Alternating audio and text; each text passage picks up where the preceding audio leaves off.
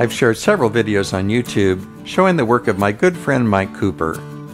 Mike has been making art for over 50 years, and he has a retrospective show running through May 28, 2023 at the Museum of Sonoma County in Santa Rosa, California. There's a fabulous book on Mike's work coming out in a few weeks. I'll be posting more information on that as soon as it's released.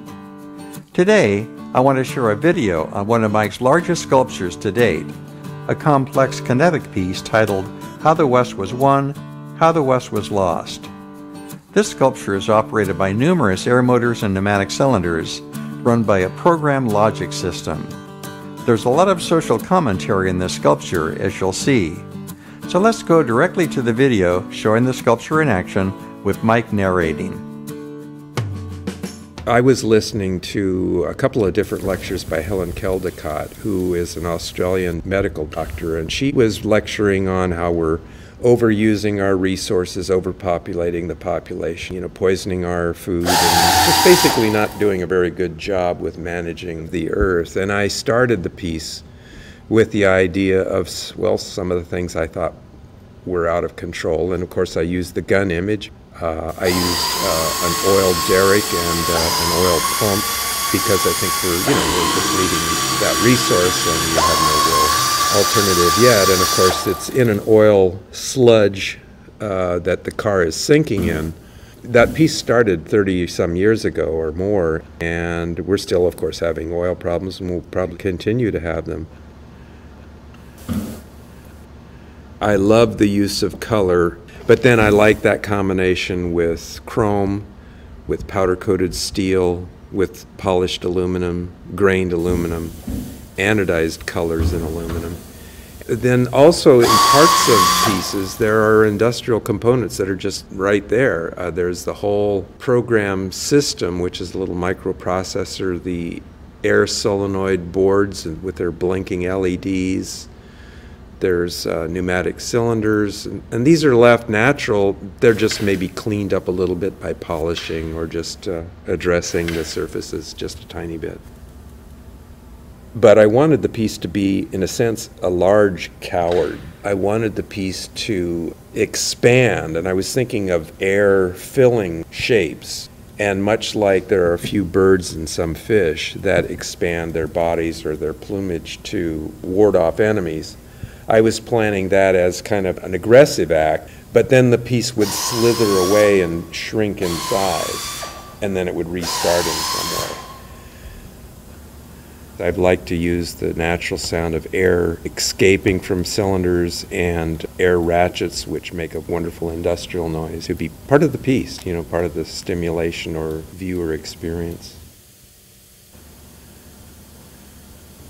I like the exploration more of the unknown and the idea that when you get to some sort of an end, that end in itself is going to be, in some ways, unexpected. You can't quite foresee it. Even if you can see the end in your mind, seeing it in your mind and seeing it in reality are two different things.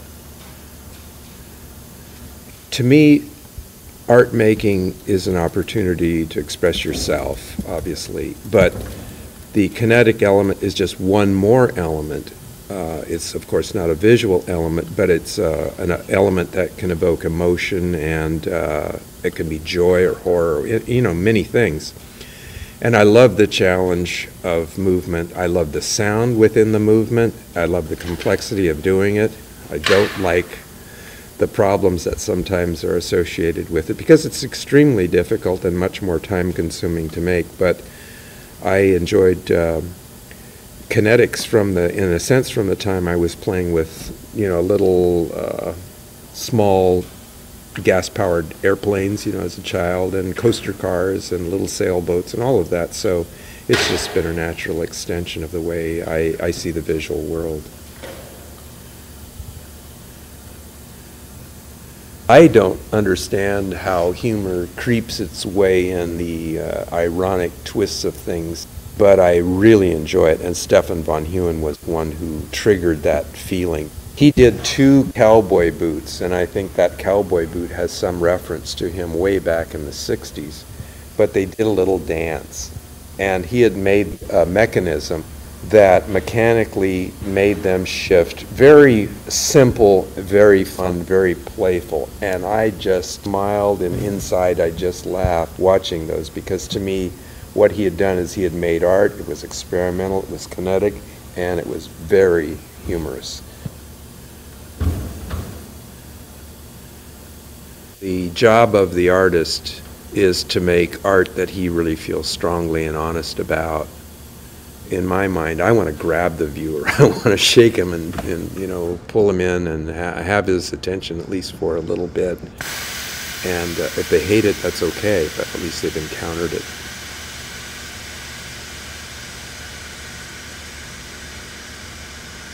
I just think the idea of art making is so exciting because there's always a sense of exploration at all levels of the process.